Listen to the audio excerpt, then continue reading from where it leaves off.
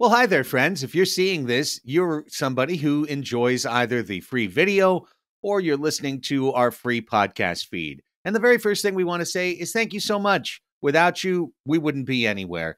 All of our listeners are important to us, and it is amazing to see this community continue to grow and grow.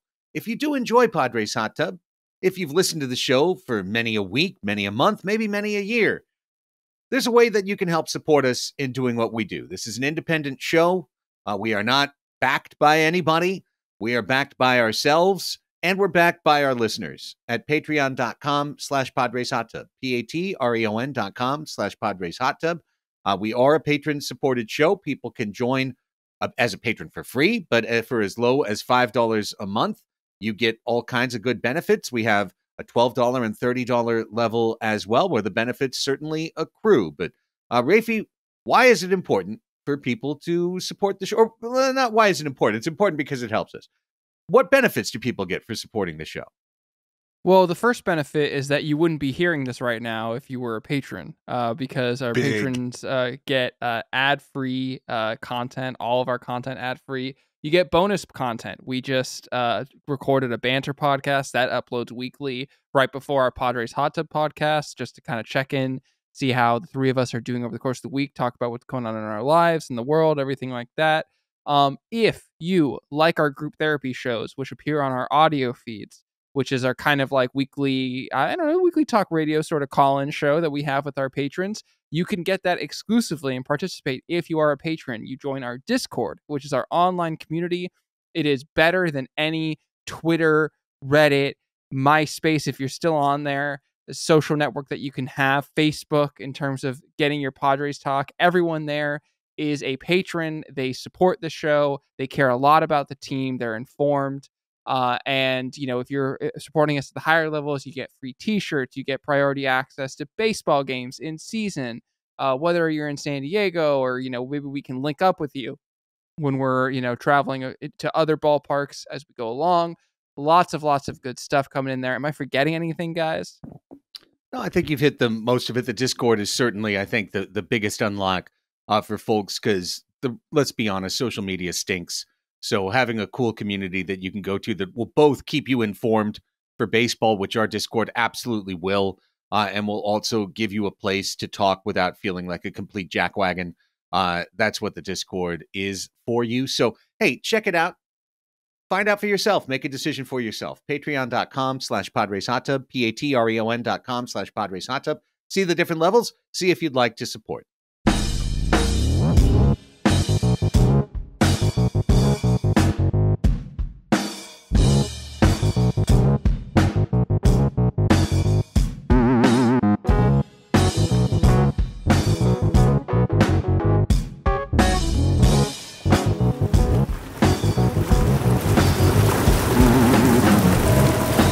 Padres Hot Tub, everybody. Greg Elsten, Chris Reed, Raphie Cantor. These guys with their crazy gyrations.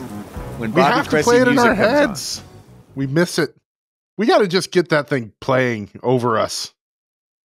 I mean, it is for everybody who's listening to this. No, we need a live band every Monday night. We need a pocket Bobby Cressy. Just pop out of my little pocket and just come out and just play a little ditty for us.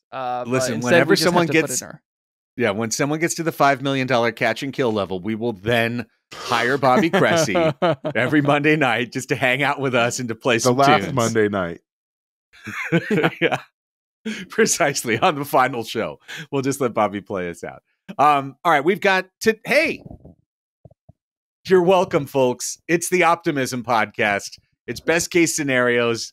If you didn't like last week's show, this is the show for you. If you loved last week's show, you might want to check in with us in a couple of weeks because everything's coming up Millhouse today on Padres Hot Tub. It's just going to be that kind of show. Couple really quick points for our general audience, but also our Patreon audience. For the folks who are in our Patreon community, we are in the process of recruiting for a, believe it or not, 6th fantasy league, the 5th tier of our promotion relegation. We're now to the Wrexham tier. the fifth tier. An E League is A, B, C, D. An E League is being recruited right now. There's almost enough people for a draft. They're going to do a one-night draft at the end of March, so you haven't missed anything. But if you are interested in that and you're in the Patreon community, make sure to hit up Monty, the commissioner of commissioners, the Jefe de la Jefe, and he will set you up. What's the latest on the latest baseball card break, Chris? We are doing PHT breaks 5 in the next week and a half or so. $40 gets you a spot in a break that includes 7 different boxes. So anybody who's in our Patreon, go to the baseball cards channel for more information, or the PHT breaks thread in that channel. And lastly, group therapy is back. We've been taping group therapies on Thursdays on our Patreon Discord, so take a look for that as we are back to 2 episodes a week in the free feed. That's it. Look how quick housekeeping was. Done. Just like that. Poof. Done. Let's get to the news. Best case scenarios to come. First, the latest out of Padres spring training in Peoria, which as we record this, Monday, March 11th, has about 36 hours left. About 36 hours left in Padres spring training, because after Wednesday afternoon's game, the team is getting on a plane. 31 players plus coaching staff, etc., are flying 13 hours to Seoul, South Korea. There'll be a day or two of adjustment. There will be a couple of exhibition games, which are kind of interesting. And then March 20th, March 21st, in the dead of night, it'll be the Padres and the Dodgers, 3:05 a.m. first pitches from Seoul, South Korea. We now know the matchups. Game 1, Yu Darvish versus Tyler Glasnow. And Game 2, Joe Musgrove versus Yoshinobu Yamamoto. So we've got that. That's locked in. Any thoughts, any feelings? I love Yu Darvish starting opening day for the Padres. I always have. It's just a fun thing. He's going to have, I'd imagine quite a supporters contingent. It is just kind of incredible, this streak of truncated or just weird spring trainings the Padres have been on. Like, it has not been a normal spring training seemingly since Fernando Tatis Jr. made the team in 2019. Not seemingly, literally. Literally. Right? 2020, COVID. 2021, COVID camp. 2022, lockout. 2023, WBC. Yeah. There hasn't been one normal spring training since 2019 for it's the like Padres. A defense against the dark arts teacher position at Hogwarts. It just doesn't happen, consecutive years. We'll see what it means. Don't know what it means. Done trying to guess what it's going to mean. I can't wait to be in the dark of my house at 3:05 in the morning. Yeah, I've just been complaining about the entire thing. It's like we have a bad spring training. We can't get the team together. It's like, we're still figuring out our roster. We're going to have to wake up at 3 in the morning and, watch the game and everything. But deep down, baseball's going to be back. How mad can I be? How upset can I be? Do I have qualms and questions about this team? Of course. But at the end of the day, we're all here. We all talk to each other multiple times a week because we like watching this team play baseball. So how mad can I be that the Padres are going to be playing again? So I'm excited, guys. Ask me after the first inning how mad I can be. I may have a different answer. Well, as we barrel toward that game at the dead of night in Korea, decisions are being made apace inside Padres camp. And given that by 100% intention and design, nobody was brought into camp with a realistic chance to compete for a job, shockingly, 2 of A.J. Preller's prized prospects are in line to win opening day starting lineup jobs with the club. Jackson Merrill has been in line to be the Padres center fielder for well over a week now. Every time he's started, it's been in center field. Nobody outside San Diego thinks this is a real thing. They're all confused. They're waiting for the Padres to sign somebody. The Padres aren't going to sign anybody Jackson Merrill's going to be the starting center fielder until he fails at the job or until the season ends. Like, I don't think there's really any other way about it. And for anybody who was concerned about that, allow me to tell you, Jackson Merrill hit a hanging curveball in Peoria for a home run today.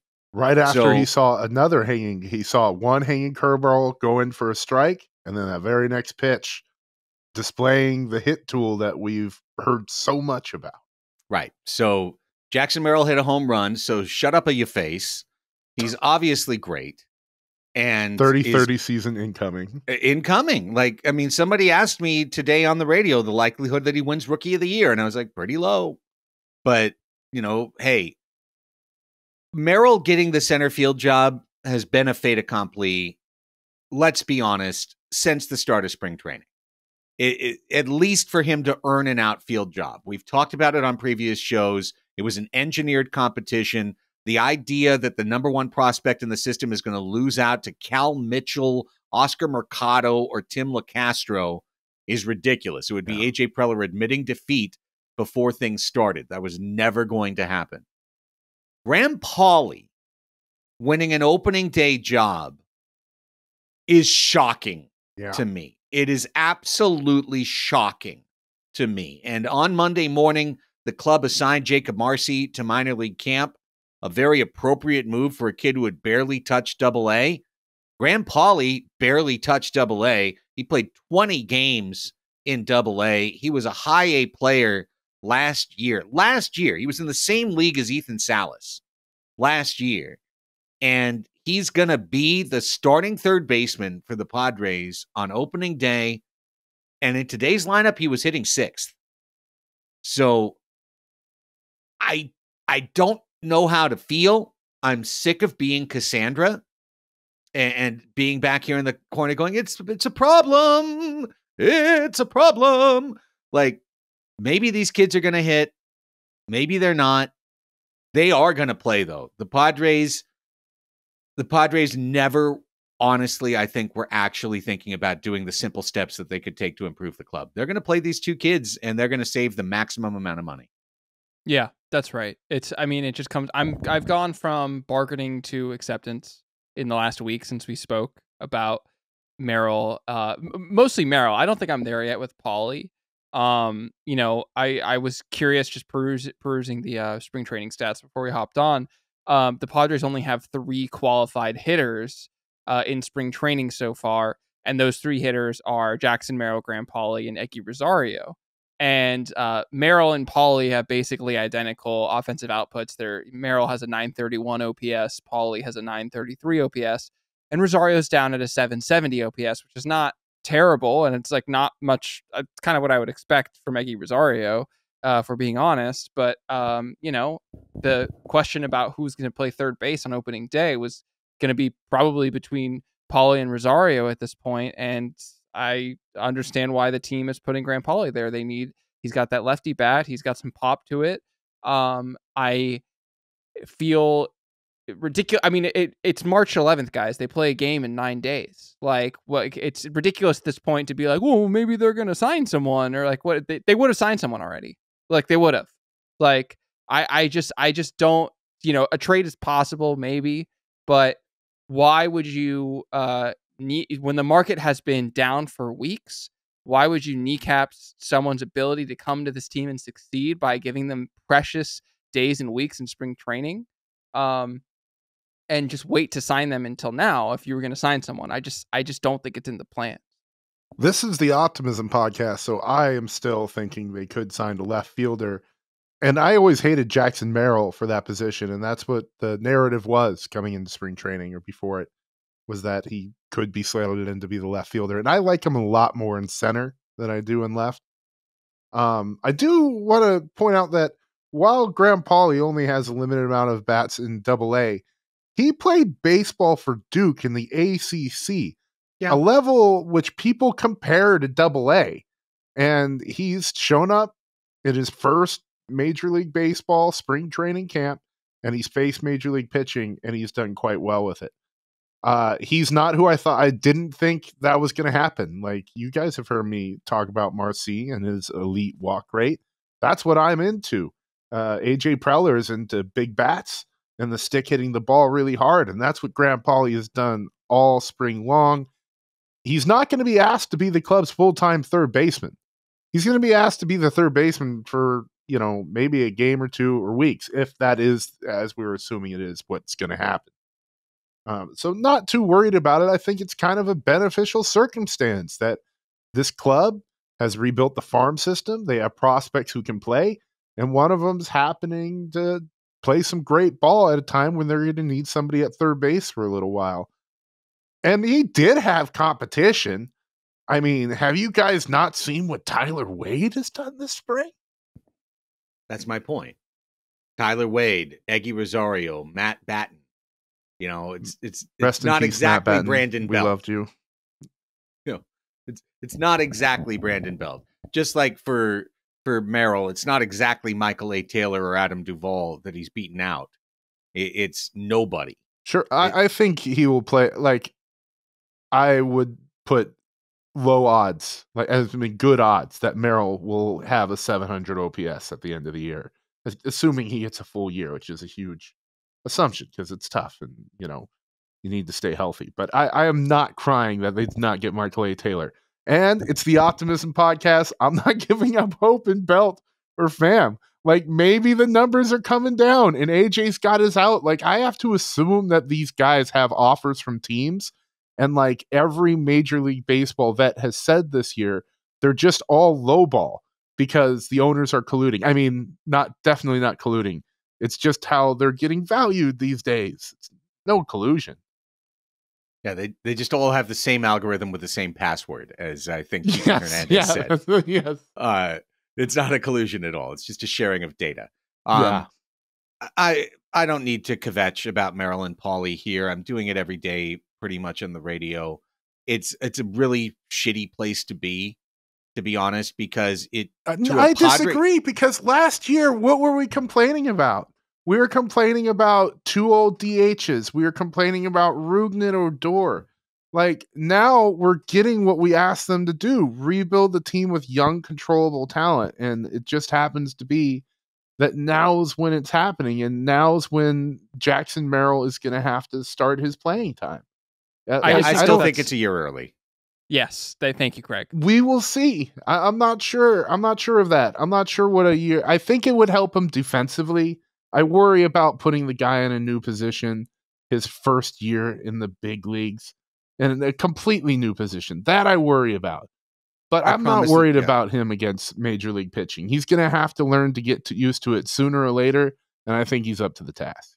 Well, we'll find out, because he's going to be he's going to be in the task, whether he's up to it or not. He's going to be in the lineup, and we're going to find out. That 700 OPS is interesting. I would probably take the bet for the under on that, because he's a 20-year-old with nowhere near enough seasoning, jumping 2 levels while changing positions to take on Major League breaking balls and off-speed stuff that he's never seen in his life. He's never seen anything even remotely approaching what big league pitchers have. And Graham Pauly is in the exact same position, except he even had 20 fewer games in Double-A. So these guys are in for a rude awakening. There's no question about it. What Padre fans need to recognize, in my opinion, is that this is a thing that is happening. So, what we deal with on the radio, which is not the same as a podcast, is every day people going like, this team's going to be great. Merrill's ready. Pauly's ready. This is it. We're set. Why would we ever want anyone else? We've got the best players. We're going to win it all. And then literally 3 days into the season, they'll be like, fire Mike Schilt, fire AJ Preller, trade Jackson Merrill, trade Graham Pauly, trade somebody else, give up on everything. And I'm like, you can't be on the yo-yo like this. I'm going to stay consistent and say that we are putting undercooked things out onto the serving area for Major League Baseball. And it's not going to be pretty for these 2 players. Now, if Jackson Merrill is truly one of the elite prospects in the history of baseball, then he will do something that's almost never happened in the history of baseball, which is starting as a center fielder at age 20, skipping 2 levels, and jumping in and wading and not drowning in the water. If that happens, AJ Preller deserves every bleeping ounce of credit that is due to come his way. If Graham Pauley can make this transition, he deserves every ounce of credit that is due for making bold, dramatic decisions and literally turning down major league players to put these players into his lineup and succeed. If it happens, I will be here to celebrate it. I will say that I was wrong. I was stupid. I was short-sighted, and I should have kept the faith. And until that happens, I'm going to say these are undercooked players, and there's going to be a problem at some point in the month of April when people are like, this, that. Yeah. Paulie might play 10 games. Like, if him making the opening day roster, likely, that doesn't mean he's going to be up for long. Like, Manny Machado is the team's third baseman. They still need a DH, though. The second Manny's not the DH. They need a DH because there's no DH on this team. Brett Sullivan isn't going to cut it, even though his nickname is Booty. What are you talking about? Brett Sullivan is hitting. He's got over 800 OPS this spring. He's absolutely destroying the world. He's on fire. 879, 22 at bats. He's ready to play left field too, Craig. They have him out there now. What were you going to say, Rafe? It's me, left fielder. I was going to ask what you guys think Trent Grisham's career OPS is. Because he had a crazy 2020, but that won't weigh too heavy. He did good in 2021. It was well over 7. I'm going to put 720. I'll take under, like 705 maybe. 699. So almost 700 exactly. Yeah. And I bring that up because, like, if Jackson Merrill gets a 700 OPS, I'll be thrilled, like, in his first year in center field. But he's not going to play as good of a center field as Trent Grisham. And this whole thing is just symptomatic of the larger... I mean, again, it's like, this is the Optimism pod. I promise once we get to the Optimism pod, I'll put on a smile and everything will be sunshine. But, like, the reason Jackson Merrill... The reason we're doing this is because the team is cheap. And I just, like, I think we have to keep saying that because, like, it's not... like, we are being sold a bill of goods, in a way. And, like, we have been all off-season. And so that's where I think mine and Craig's anger is stemming from, or frustration. Well, it's so crazy that I felt this anger literally the day the Soto trade happened, and you guys were the opposite. You guys were like, no, the arms coming back are great, and that money's going to go. And I'm like, no, you're not trying to win in 2024 if you trade Juan Soto. And I find it interesting that I've come around a little bit more from that initial anger. I guess it's because you guys were operating under the assumption that the money would be immediately invested. Correct. Free of free agency. At least half of it. Yes. Yeah. Like, with the young guys coming up and the moves the team made, the moves of the checker pieces at the end of last year, I didn't see that as a guarantee. Now, I am still operating Optimistic Pod under that I'm going to make my projection with the assumption that the team makes moves. It may not be Brandon Belt. It may not be Tommy Pham, but it's going to be that the opening day roster of the 2024 San Diego Padres is not the roster come October. Okay. Well, I would agree with that. The roster will change definitely by October. Now, we might have sold 5 pieces off of the roster, but that would be a different show. That would have been last week's show. Back to In the News. 4 and 5 starting positions, guys, in the rotation. I'm here to tell you this is settled. They're going to continue to say that this is a battle going forward, but it was a fight between 4 guys, and 2 guys are dramatically outperforming the other 2 guys. So if it actually was a competition, the competition's over, because Matt Waldron has been the Padres' best starter in camp. He has been the most stretched out. He has had dominant outings. His last time out, he scattered hits and still was able to get through an outing, allowing only 1 run. Matt Waldron, I believe, has earned his spot in the Padres starting rotation. And I'll just remind the audience, if you missed it like a month or 2 ago, like, I'm all about this.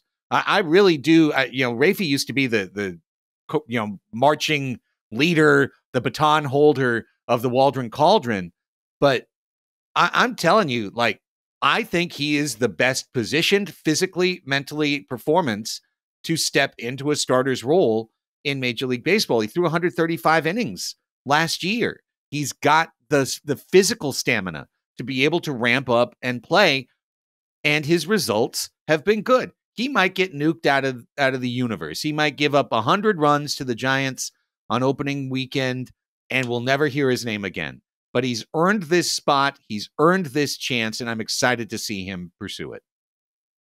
Yeah, and I want to just say, in contrast to Merrill and Paulie, Waldron has gotten major league innings before. Johnny Brito has gotten major league innings before. So, like, while I don't think that having these guys be our 4 and 5 starters is the move that a truly like surefire playoff contending team makes, it's not, to me, as egregious as what they're doing on the offensive side of things by double promoting players out of camp. The thing that I find really interesting about Brito is that he was always kind of the upside case, I think, in terms of like the Vasquez and Brito of it all in the Soto trade, where it's like, this guy's, basically he was projected to be a 5th starter, but he had that little like plus, 40 plus ranking to him, which is just signifying that he has the upside there to try and contribute. And you look at the difference between Brito and Waldron's numbers. Yeah, Brito has a slightly higher ERA, but Brito's also striking out, 50% more guys. And so that's what it's going to be. In terms of the Waldron of it all, I don't need to, try and you guys have heard me talk about him enough. I love him. I know Dr. Cota loves him. I know Padres apologists in the Discord loves him. Founding members of the Cauldron. The only thing I'll say is, if there were any place as a pitcher where I would want to get a soft landing on my feet as a starting pitcher in baseball, it would be April, Petco Park, where the ball hasn't warmed up yet. The marine layer is heavy. Like, it's going to knock down those fly balls. And I think Matt Waldron has the opportunity to surprise us all this year, and I'm really excited by it. Marine Lair is certainly heavy. Camp Pendleton, MCAS Miramar in the city. I was not buying into Waldron at all, but he has proved his point, and you're completely right. The dude should be the number 4 starter opening day. Now, Johnny Brito, on the other hand, I had been very intrigued. I've got one of his cards right here. Him looking, pretty damn sharp in the pinstripes, I gotta say. It is a look. The dude is striking out way more people than he typically does. That could be spring training guys just wanting to get their swings in. But I can't wait to see his actual, the data from his pitches, from his horizontal and vertical movement, because it seems like the ball is jumping right out of his hand and hitters aren't quite ready for it. Somebody in the Discord kind of likened him to looking a bit like a Blake Snell, in that as soon as hitters start taking pitches, he might be in a little bit of trouble with the walks because they're swinging at a lot of stuff that's breaking out of the zone. But I liked a lot what I saw out of his start the other day, where he went 4 2/3 against the Angels, struck out Mike Trout twice. Both those at bats, he looked like a guy who was overmatching Mike Trout, who has not had a great spring and struck out a lot. But that's what you want in a pitcher. If you see a guy that you're overmatching, be aggressive, go after him, like his mindset. And, I think the Padres, with Joe Musgrove and Yu Darvish topping the rotation and the kind of wild card that is Michael King, it's a far cry from the days of 2019 where Eric Lauer's pitching opening day. The rotation, while not, I would love to see a vet piece, like you said, Raphie. I'd love to have Michael Lorenzen just as insurance. If he was garbage, he could go, but just to have somebody with a little bit more experience, a little bit more depth there, they're not the part of the team I'm most worried about. When there's winners in a race, there's losers. Pedro Avila, who has just gotten shelled all spring, has gotten shelled. By the way, he's gotten shelled throughout his minor league career. He's gotten shelled almost every spring training. And he's had 2 trips to the big leagues, and he's been shockingly effective in both, and he's pitched way over his strand rate in both. Avila right now, to me, is a ticking time bomb on the Padres 26-man roster. I am very much afraid that the Padres are overvaluing 2 what appear to be, from the outside or analytically looking at it, fluky, just untoward short stints in baseball, and rating that as something incredibly important. I think if Pedro Avila was designated for assignment and the Rockies picked him up, we would be completely fine facing Pedro Avila any random ass day that we showed up at Coors Field or that the Rockies showed up here. I don't think he'd ever be missed in the organization were he to be claimed. However, I am worried that a very decent pitcher is going to be held or is going to be released in order to keep Pedro Avila for the, oh no, well, just in case, what if? And right now, that's Jeremiah Estrada, the spin rate king. He's been really, really good in spring training this year. Woo-Suk Go has been terrible in spring training this year, gave up a cycle his last time out in an inning. But it's like, well, we signed Go, and Avila's out of options, so Estrada's just shit out of luck. I would really like to see the Padres go the other direction on this, take a chance on a strong arm, and take a chance that Pedro Avila is what every other aspect of his career has told us that he is, a mediocre, barely quad A pitcher. I think AJ Preller will, Craig. I think Jeremiah Estrada is going to make this team. I think Pedro Avila will be off of it. I do have a little bit of confusion with Woo-Suk Go's optionality, because as I understand it, he can go to the minors but has to approve such an assignment. And I don't know if he refuses, that voids his contract, or I don't know the ins and outs of that. But I do understand that he can go to the minors, and it was pointed out in the Discord that when he first signed, he was concerned with making the team as number one thing. And I don't think he has. I don't think he's earned it. No. That's for sure. He hasn't had much time, though. He hasn't had a lot of appearances.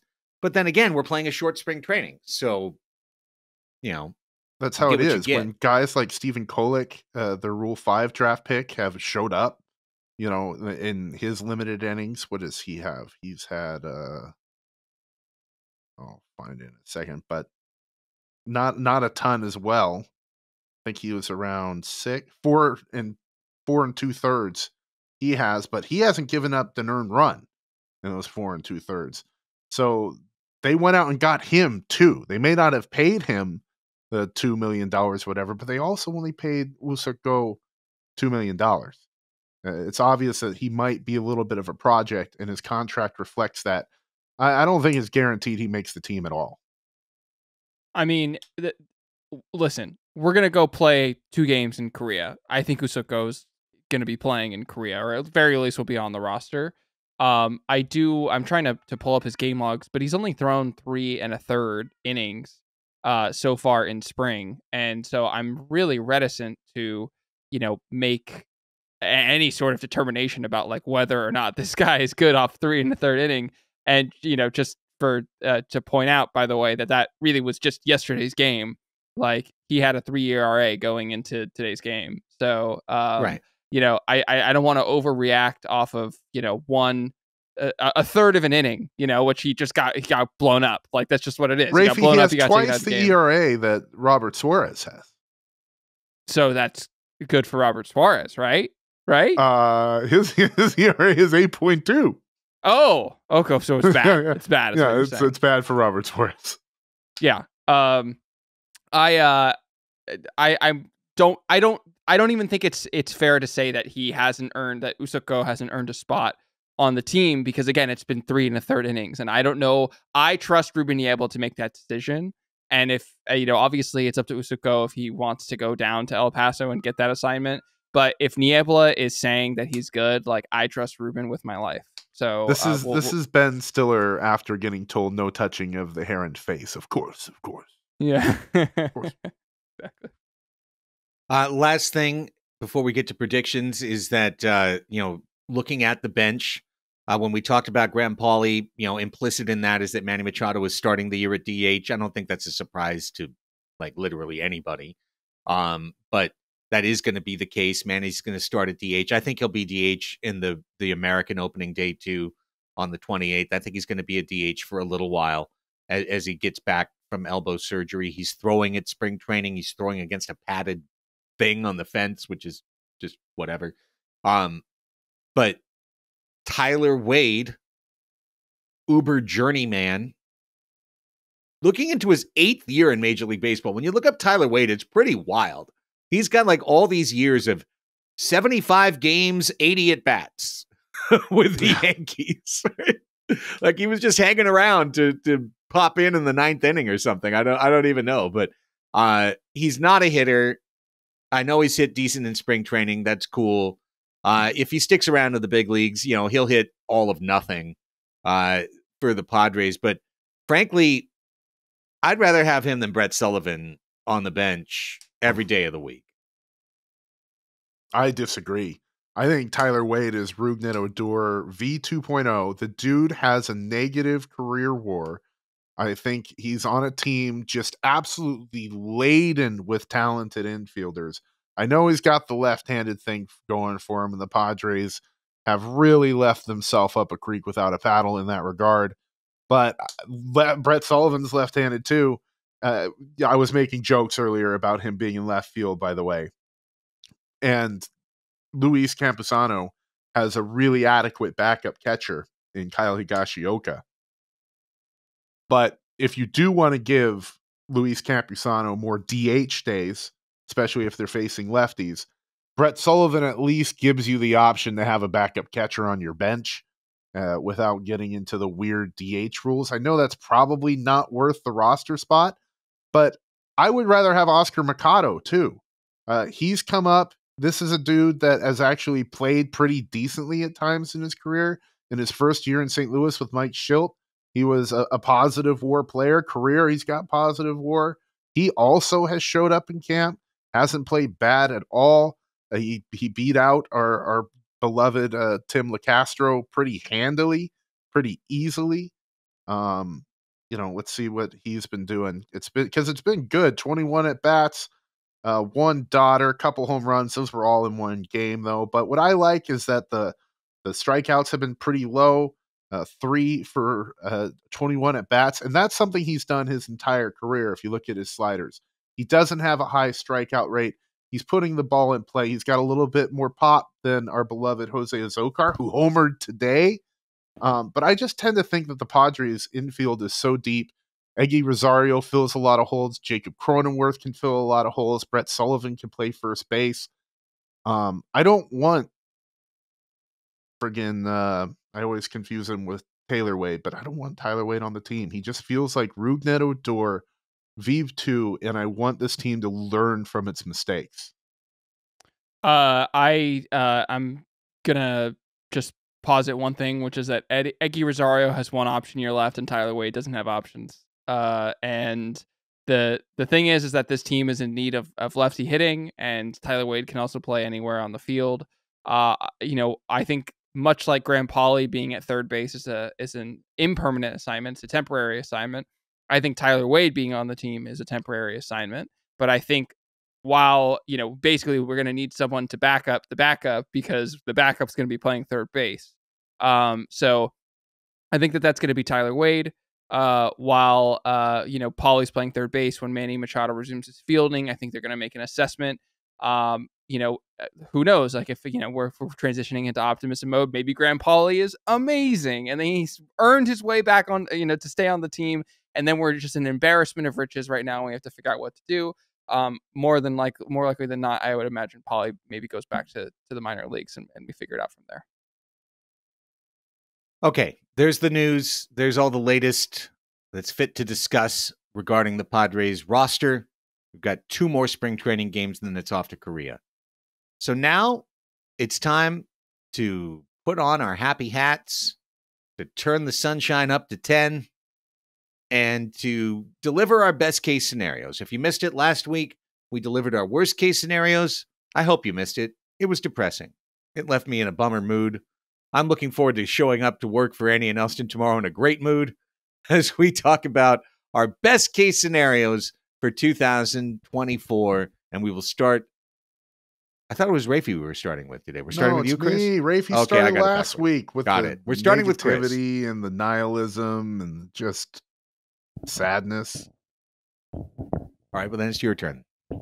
Yes, I'm here to take you along the Golden Road. We are not going the Yellow Brick Road, not the Golden Road. That's a brewery in Los Angeles, and Los Angeles beer sucks.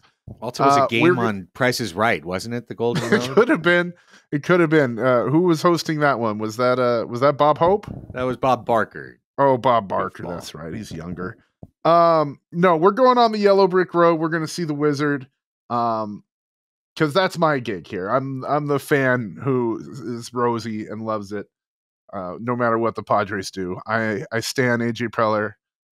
he is my prince. Also, my prince, Mike Shildt, with his career .559 winning percentage. He got the raw deal in St. Louis from an organization that is completely adrift, and he landed here in San Diego, where he became AJ Preller's right-hand man. They hired him after Bob Melvin gave the synergy, the unsynergy. We heard nothing last year except for how the front office and the managers and the clubhouse were clashing. How there was a bunch of differences in opinion between AJ Preller and Bob Melvin, how there were personality clashes. I don't think we're going to hear any of that this year because this is Mike Shildt's team, and I am optimistic. That's one of the reasons. Things we said last year, I've already gone into this a little bit. We were upset about 2 DHs on the team. We were upset about Rougned Odor. Fernando Tatis was coming back from a rough injury. We were upset Xander Bogaerts was playing shortstop over our beloved Ha-Seong Kim. We were upset that the team had signed questionable vets in the starting rotation in Michael Wacha and Seth Lugo. This year, we're not worried about any of those things. Xander Bogaerts is playing second base. They're not signing anybody, so definitely not questionable vets. And they're, we've got nothing but young guys with years of team control in the starting rotation. So this is what gets me optimistic, guys. And this is where my projection is going to lead to. I don't think this opening day lineup is going to be what the team ends up with, even at the trade deadline. The free agency has been completely insane. There's still quality guys on the board. I'm not saying the team is going to sign them, but as these numbers fall, I do think a fit could occur. And while I'm making these projections, understand that I am putting my faith in a little bit of AJ Preller magic. And I am putting my faith in team ownership to take a path that it's a little different from what they've done so far. I'm trusting them to try to win baseball games. I'm trusting them to try to win championships. I hope that culture, people criticize the Padres culture, even last year. But I'm hoping that what was started by Peter Seidler has actually gone into the petri dish within the building there at Petco Park. And the one thing that it has created is a desire to win a championship, a desire to have a parade. So I just want to do a couple of reminders. The Padres were 15 games over 500 at the trade deadline in 2021. That year's opening day lineup, Tommy Pham, Fernando Tatis, Manny Machado, Eric Hosmer, Will Myers, Jacob Cronenworth, Jurickson Profar, Victor Caratini, and because there's no DH, Yu Darvish. I think this year's club is better than that. I know you guys, I know there are question marks, but I do believe in the team's young talent, and I think that they are going to live up to their expectations. The next year, they're 10 games over 500 going into the trade deadline. They went out and made massive moves. The team completely changed its identity, being a winning team 2 years in a row. And that lineup was Austin Nola leading off, Manny Machado, Jacob Cronenworth batting third. Whoa, kind of oddly prescient. Luke Voigt, Will Myers, Eric Hosmer, Jurickson Profar, Ha-Seong Kim, Trent Grisham. I think that our lineup with Xander Bogaerts filling one of those spots alone is going to lead to a better lineup than both of those teams. In 2022, I gave a completely unsolicited best case scenario of 98 wins for that team.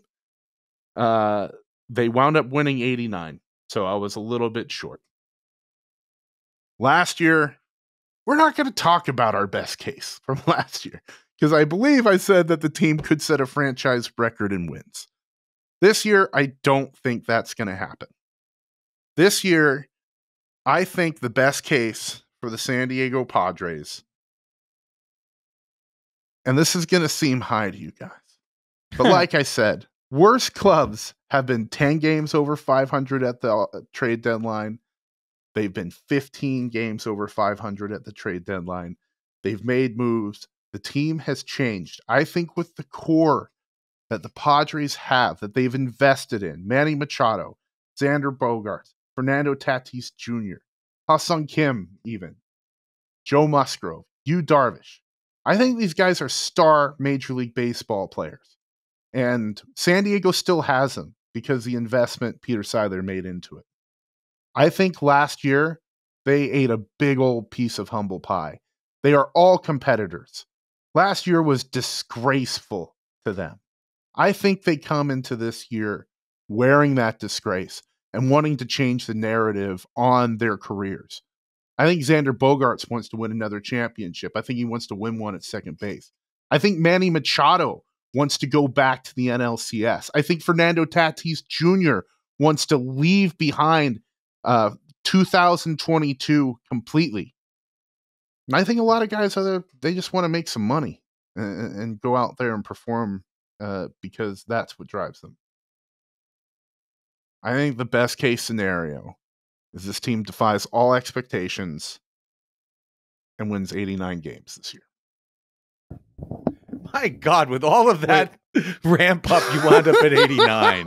Wait, like that was like the Gettysburg Address, and you got to 89 and 73. 89 and 73. Wait, hang on. Who are you and what have you done with Chris Reed? Yeah. Like, that's your best case? 89 wins? I think so. It's in a tough... The whole thing is that the rest of the division has gotten very hard. The rest of the division has gotten very good. Fair. And That's while fair. they don't play everybody as much as they used to, 89 wins will be the first place wild card. Very likely. Unless, the Philadelphia Phillies and Atlanta Braves really run away with the East. There might be a 91, 92 win wild card, but 89 is probably, if it's not one, it's a very close two. And that's what the goal is for this team, is to get into the wild card with their rotation intact. Maybe a Mazer comes up or an Iriarte comes up at that point and is lights out. And that's how they make the deep run to the playoffs. I'm not trying to view this through rose-tinted glasses, right? But I think this team, my best case back in 2022 was 89. And I think they're just as likely to do that this year. All right, Raphie, I turn the floor to you. Okay. Wow. I just want to say I'm really surprised because I feel like I am the dour one typically, and Chris is the one who is always just kind of given the optimistic take.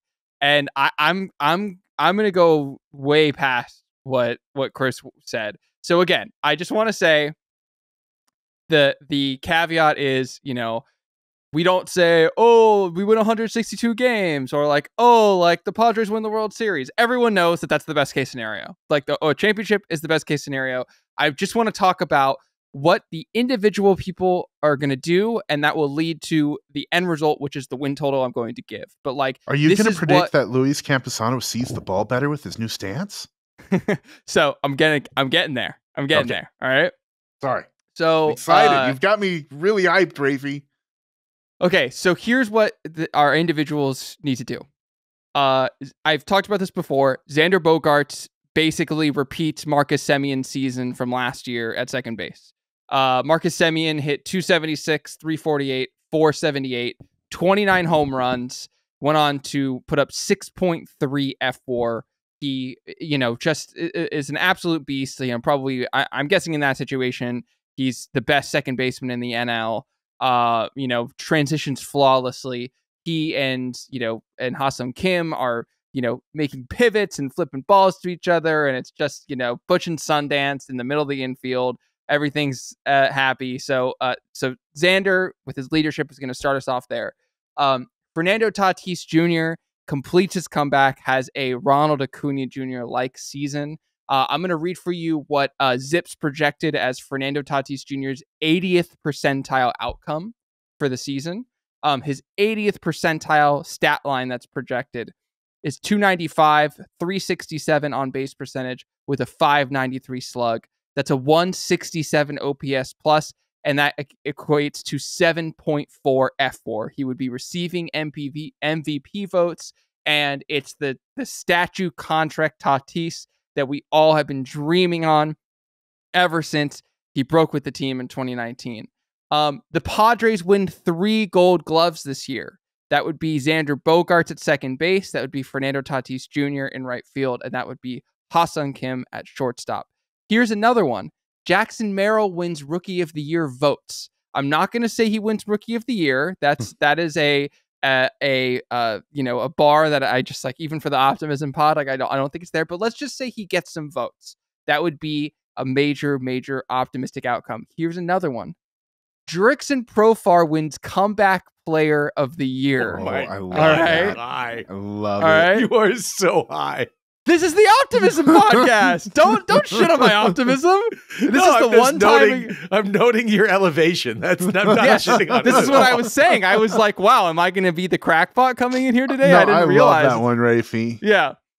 So Jurickson Profar wins Comeback Player of the Year, which, by the way, I mean, if he puts up like 2 WAR, like that's a 4 WAR swing. So Yeah, I just want to say, what does it honestly take? 3 WAR? And then I don't know. A slam dunk? Yeah. Oh, definitely 3 WAR. But even 2 WAR isn't even worth a conversation. Speaking of, you've invoked his name already. Luis Campusano wins the NL Silver Slugger at catcher. Okay. I think that one is just crazy enough that it might work. Okay. I'm going to again read his 80th percentile Zips projections for Luis Campusano. That's a 286 batting average, 341 on base, 461 slug. It's a 126 OPS plus. I don't know if that gets it done, but it would be close, and I would be really intrigued by this idea. Manny Machado becomes the Padres' all-time home run leader. I actually think that's a pretty reasonable prediction. He only needs 26 to pass Nate Colbert because we have the saddest franchise records of any Major League Baseball team. Yes. So he's currently sitting at 138. Colbert's at 163. Ooh. I think he probably passes that. If he doesn't pass that, that's the Pessimism podcast, because now we're talking about a situation where Machado's not healing, etc. We did that last week. Here's another one. No Joe Electric Boogaloo. All right. Yes. Joe Musgrove throws his second no-hitter, this time at Petco Park at home, which buoys his sub-3 ERA. Okay. I'm going to do one that I also think could be, Raphie, you know what? Right now, I'm tasting oysters. Yeah, he tasted oysters. God. I think you might be having a stroke is what's happening, but we'll I tend to agree. Yeah. So I'm going to say the farm contributes, and what that means to me on the pitching side is that Drew Thorpe, Jairo Iriarte, and Adam Mazur all contribute at least 1 WAR each. I don't think that's insane, but I do think that is a very optimistic outcome for us. We've already talked about it. The Cauldron Bubbles. I picked out Matt Waldron. I looked up Tim Wakefield's best season, which was 2003. In which he put up a 4.09 ERA, but threw 200 innings. I don't think Matt Waldron's going to throw 200 innings for the Padres, but a 4.09 ERA at 140, 150 innings, amazing outcome for Matt Waldron there. I'm going to bang through the rest of these really quickly. Michael King throws 150 innings for us. Regression comes for the NL West. The clutch, as I talked about last week, and what if it doesn't come back? What if it does? What if it does, in fact, and it swings all the way back in the other direction? As a reminder, the Padres were 8.95 unclutch wins last year, and the Diamondbacks, which worth saying, 6.43 wins on the lucky side. So if you swing that, it's 15 wins. I mean, it's a ridiculous win total that we saw in a fluctuation last year. Giants have failure to launch, et cetera, et cetera. And for the Dodgers defense, which we have seen in spring training, I don't have an infield. Like their bet is that they're gonna score 20,000 runs a game, and it's not gonna matter if Gavin Lux flubs 3 throws to first base every game. And so Dodgers defense and injury luck is worse than we thought. So this is my optimistic prediction. Again, listen to the scenario I've just laid out. Okay. Yeah, it's ludicrous. It's ludicrous. Amazing. It's ludicrous. Delicious. My win total is not. If all of these things happened, the win total would be a lot higher than what I'm actually going to say. This is the truly like a 1% outcome for the Padres this year. 95 wins, and I still, so it's 95 and 67. And honestly, I still don't think that wins the division. I think what that means is that we took a lot of games off the Diamondbacks and the Giants, who were pretenders, and we were the real deal, and the Dodgers still win the division with like 101 wins or something like that. But that's my, again, incredibly, I don't want anyone to think this is what I think will happen, but that's my very optimistic. Let the joy consume you. I get to do it one time a year. 95 wins. Craig? All right.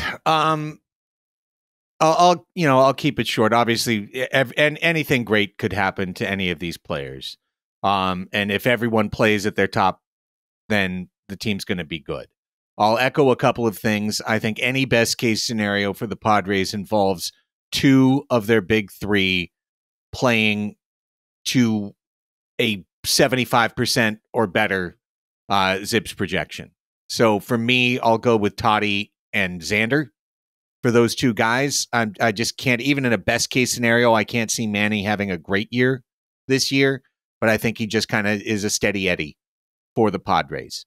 For the Padres to have a best case scenario year, Jake Cronenworth, I can't believe none of you guys mentioned Jake Cronenworth. Jake Cronenworth must get traded to the Dodgers, make the All-Star game, or come very close to it. Jake Cronenworth is being asked to be the best left-handed hitter on this team. He has to be the best left-handed hitter on this team in order for a best-case scenario projection to work out. So in my fantasy world, Tatis is just like your guys is fighting for an MVP. Bogarts is having an all-star season. Whether he earns the team or not, he has an all-star season. Jake Cronenworth has a good season. He has a season akin to 2021 for the Padres. He's driving in runs. He's pesky. He's patient. He thrives batting in between either Bogarts or Tatis and Machado, and has the year that I hoped he had last year, but he has it this year. Michael King is outstanding and gives the Padres a 1-2-3 that's just as good, essentially, as last year. Because remember, Yu Darvish was not very good last year. Yeah. And Joe Musgrove was only around for fewer than 100 innings. So you kind of even out those guys' performance, and Michael King doesn't win the Cy Young, but he's really good. He's very, very solid. He's better than a number 3 starter.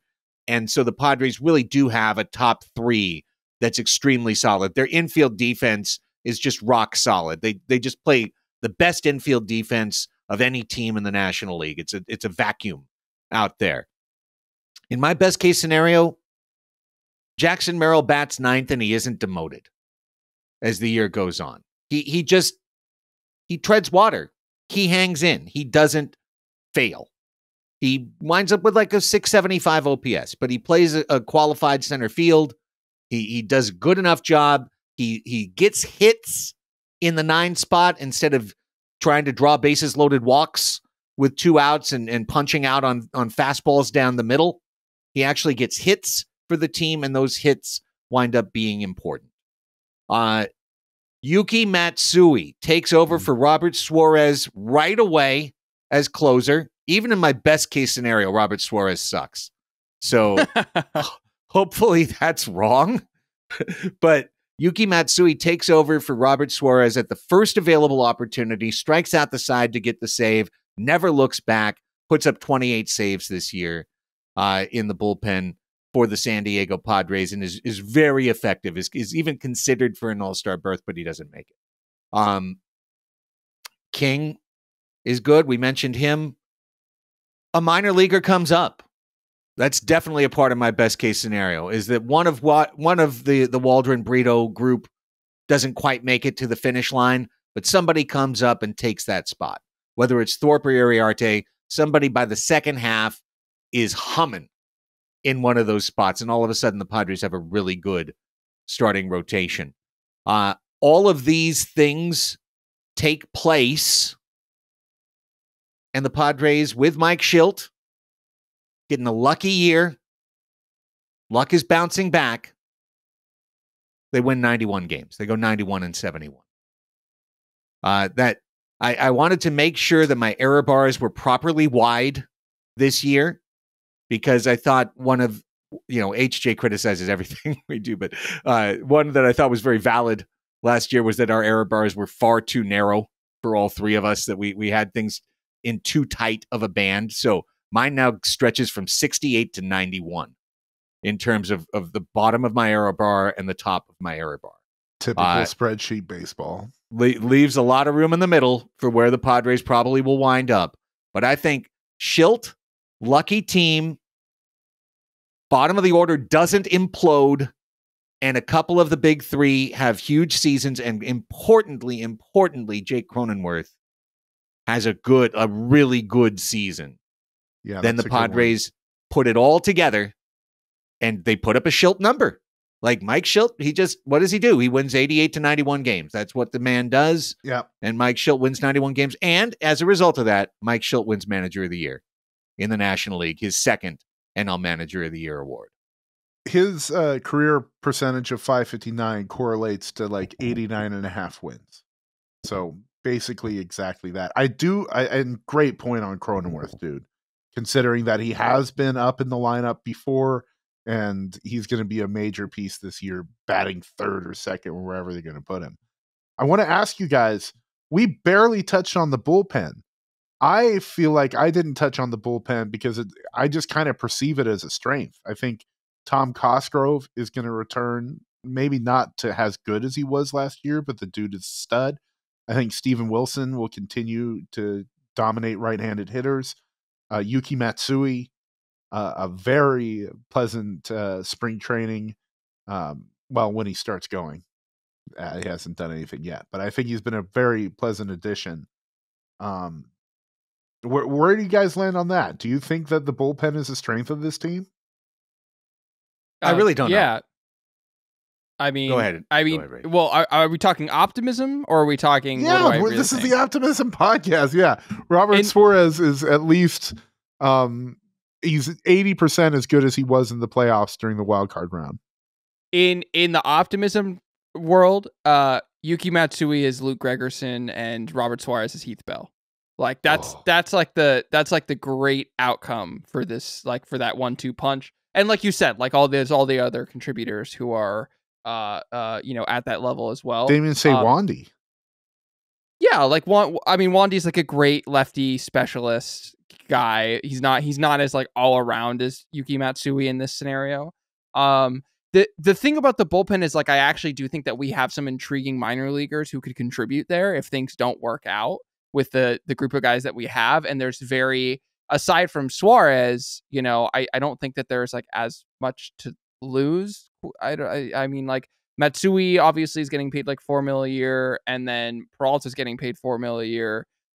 But like, that's kind of the extent of the damage. I mean, everyone else is either on like $1 or $2 million deals, or they're making the league minimum. So there is some flexibility there if things don't work out that we don't have on other parts of the roster, because we're locked into guys for, many, many, many years to come. So I'm weirdly not tripping as much about it, if that makes sense.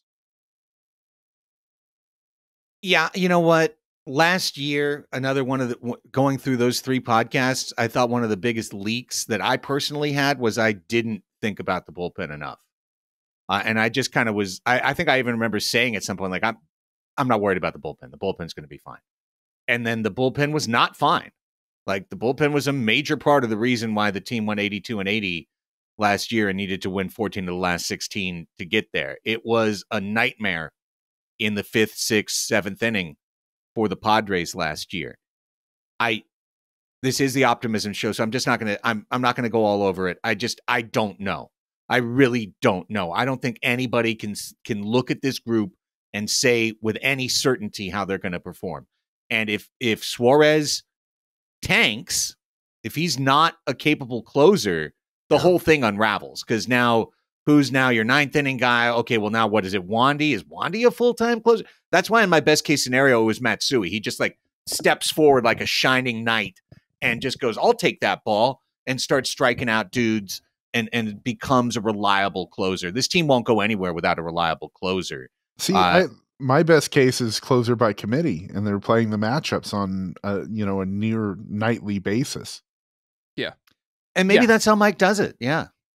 I just think also last year, like, the bullpen was a problem, but the bullpen was a problem because Suarez was hurt most of the year, and we were hampered by a closer who would only pitch 1 inning. So we were kind of playing with one arm behind our back the entire, for like 4 months of the season, from a bullpen standpoint. And we just don't have those limitations this year. So while the talent level isn't as high without Hader there, like, I just think the flexibility does offer some sort of plus to buoy that.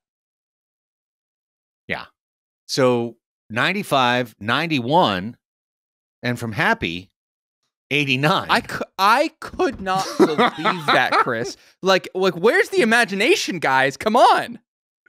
Like I said, I know my error bars are low. I'm just not afraid of being wrong, and I'm trying to give my objective take on where the team could go this year. No objective.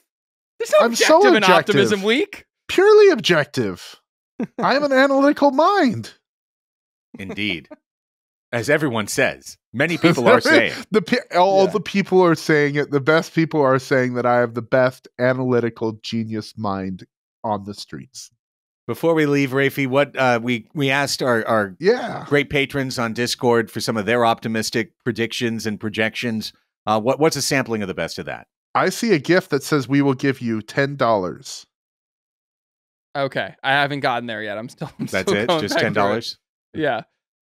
So J.A. Rin has submitted saying Waldron becomes Knuckle God.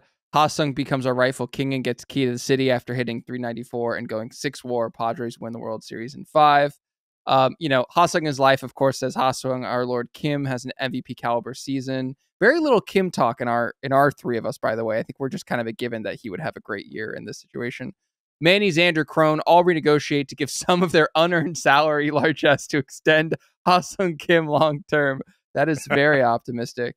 Go Pods said 90 percentile outcomes for Fernando, X, and Manny. Pitching staff is healthy. King has 180 innings pitched and is top 5 in NL Cy Young.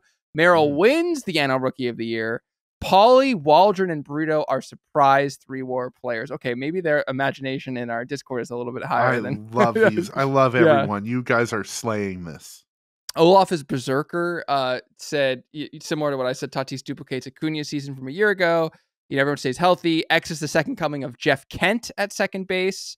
AJ's bullpen pieces are cheap and effective.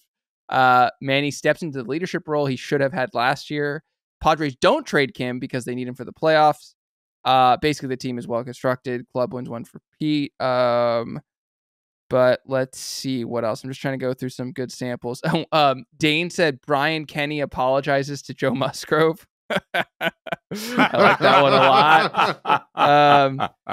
Detergent says Tatis, Machado, Bogarts, Kim, Darvish, Joe, and Campy are all-stars, and the Padres win 94 games to come in second in the division to the Dodgers just to beat them in the NLDS en route to a World Series championship. Tatis with the bat flip heard round the world when he walks it off in Game 7.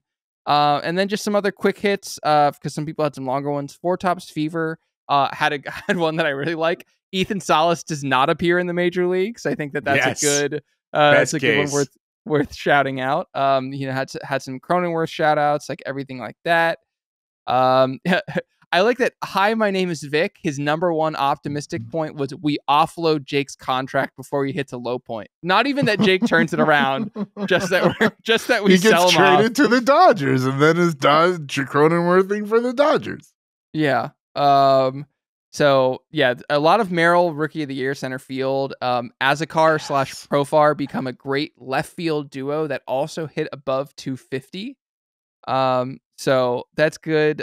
Rich says that Graham Pauley becomes the 110 WRC plus bat the Padres hope he can become and is the every day answer at DH.